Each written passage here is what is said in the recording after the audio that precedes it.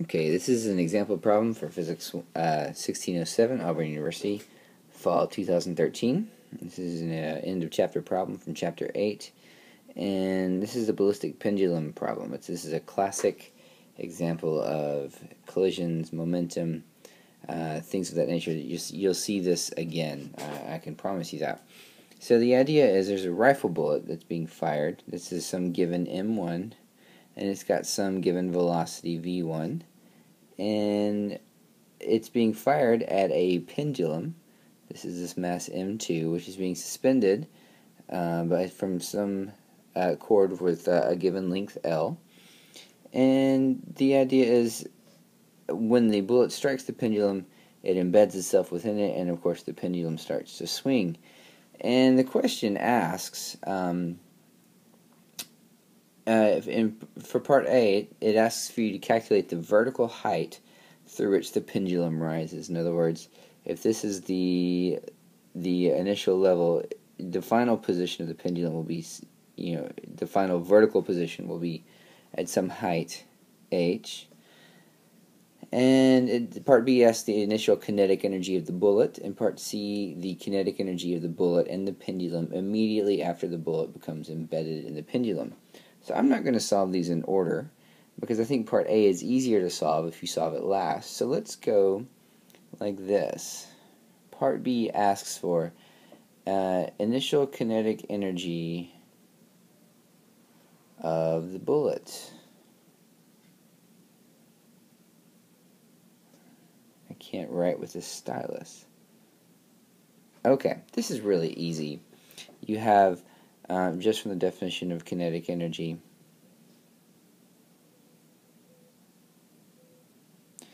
we're given the mass of the bullet, and we're given the velocity, initial velocity of the bullet. So plugging in our values, this just becomes 1/2 m1 v1 squared. And you can plug in numbers and get an answer. No big deal. So for part C, I'll box this up. Part C asks for the kinetic energy of the bullet and the pendulum immediately after the bullet becomes embedded in the pendulum. And this is a little bit more subtle, because to get the kinetic energy of the system here, we're going to need the velocity of the pendulum and bullet system together. And to do that, we can go to this is part C. We're going to solve for the velocity using conservation of momentum. So we're being asked for kinetic energy, but we're going to have to go a step before that and use conservation of momentum to find the velocity. Conservation of momentum simply says total momentum before is equal to, I should put this, total before, I'll just make that a 1, is equal to the total after. I'll say total 2. And in general, these are vectors. I'm going to be dealing with magnitudes, which, just so you know, momentum is a vector. So if I unpack that, let's go back to our picture and see what we have. Total momentum beforehand, we're looking in this area right here. Well, we've got two masses. We've got mass 1, which is moving with the velocity v1. We've got mass 2, which is not moving with any velocity. So just from the definition of momentum, mv, if v equals 0, then clearly the momentum equals 0. So I can say now m1 v1, this is my bullet's momentum, plus 0, this is the momentum of the pendulum before the collision, equals m1 v2 plus m2 v2, where this term is the momentum of the bullet afterwards, this term is the momentum of the pendulum afterwards. And of course, because they're sticking together, we have an inelastic collision, and we're going to require their velocities to be equal, which is why I've subscripted both of these. I keep saying velocity, I should be saying speed. It's why I've subscripted these speeds with a 2, because it's the same speed. So, of course, I can factor that out, and I'm going to write it like this: big M v2. And over here, I've defined big M here as just the summation of the mass of the bullet and the mass of the pendulum. It's just a convention that I like to do. It helps me keep my terms straight. I invite you to use it if you want to. If not, don't worry about it.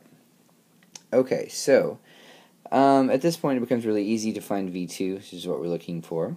It's just m1 v1, total momentum of the system before the collision, divided by the mass of the bullet and the block combined. So this means that the kinetic energy after the collision of the block and bullet combined is just 1/2 big M v2 squared. Of course, you can unpack the big M as m1 plus m2 if you want to, but I like leaving it like this. It's cleaner. And we have numbers for all this stuff. We can just plug it in. No big deal. Okay, so, well, maybe it would be instructive to actually show you what this reduces to. If I plug in this number for V2, I've got m1 squared v1 squared over big M squared. Actually, let me go to a different page here.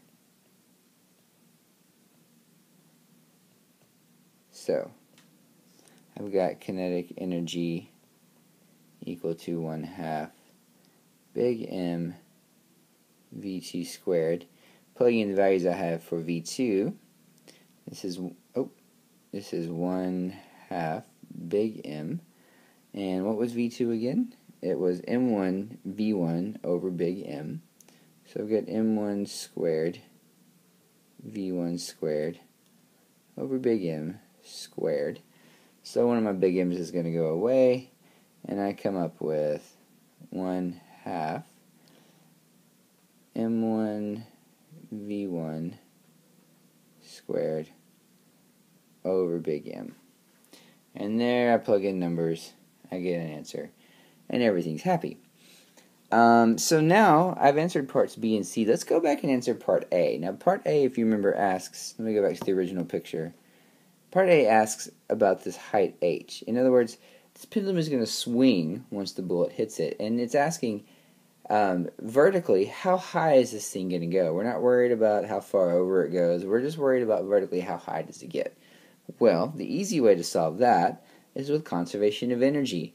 Now, you got to be careful here. Notice there's no friction. There is going to be a tension in this string here. But if you notice, it's always perpendicular to the velocity of this pendulum. In other words, it's not going to do any work on the pendulum, because force that's orthogonal to a displacement does no work. And I said orthogonal to the velocity. It is. It's also orthogonal to the displacement. This thing's going to move in a circle. The tension is everywhere perpendicular to a tangent to that circle. So the work done by that force is going to be 0. So we can use conservation of energy here pretty well, or extremely well. So I can just do that part C. I've got potential energy before plus kinetic energy before equals potential energy after plus kinetic energy after. And just so you know where I'm starting and stopping my system, I'm basically looking at the system the instant after the bullet hits. So basically here, before the pendulum starts to swing, I'm going to set my potential energy equal to 0. So don't let the 1s and 2s confuse you. All these 1s and 2s are after the bullet hits the pendulum. So my potential energy at first is 0 because I'm sitting there at my 0 point.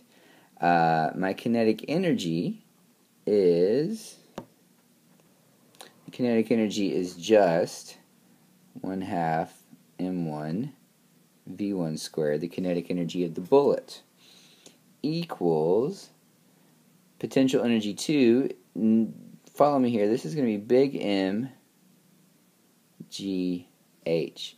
The masses together times gh, no big deal. And of course I'm looking at the extent of the motion, the velocity there, or the speed there is 0, and so this kinetic energy term here is going to go to 0.